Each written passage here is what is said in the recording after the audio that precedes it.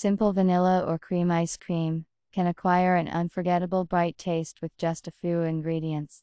An unusual, but very fresh and delicious combination of basil and peach. Try it. 1. Rinse and cut the peaches into small cubes. 2. Add sugar to the water. Send it to medium heat. Stir the syrup until the sugar completely dissolves, and the syrup acquires a thick and viscous structure. 3. When the syrup has cooled to room temperature, send it to the bowl of a blender, and add basil to it. Whisk at high speeds so that the basil is completely crushed. 4.